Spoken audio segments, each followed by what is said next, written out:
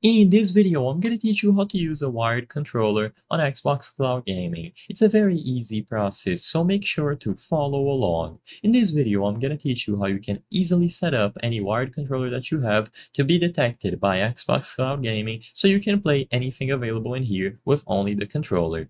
For a lot of games, this is actually going to be mandatory, and like I said, this is going to work for wired controllers as well, so even if you aren't able to do a Bluetooth or wireless connection, you will still be able to use Xbox Cloud Gaming.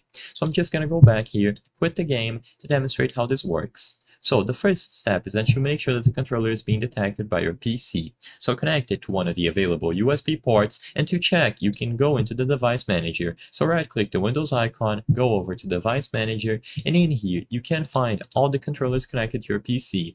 As you will see here, mine is being detected as an Xbox 360 controller for Windows. It's not an actual Xbox 360 controller, but this is how they refer to most generic controllers. If you have something like a DualShock 4 or DualSense here, just make sure that it appears listed here as well.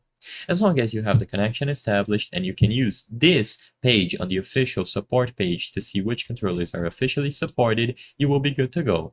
You can go to the support Xbox website and look for what controllers can I use for cloud gaming on Xbox and browse through any of these controllers if you still need to acquire one. Regardless, once you have the controller connected, go over to any game and click play.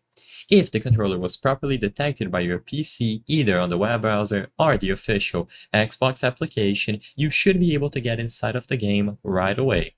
If you get a prompt telling you that you need to use a controller, then you will have to check your connection. But this is all you have to do to use a wired controller on Xbox Cloud Gaming, as you saw in the beginning of the video when I was messing with the menus using only the controller. I hope I was able to help you on how to use a wired controller on Xbox Cloud Gaming. If this video helped you, please be sure to leave a like and subscribe for more very easy tips. Thank you for watching.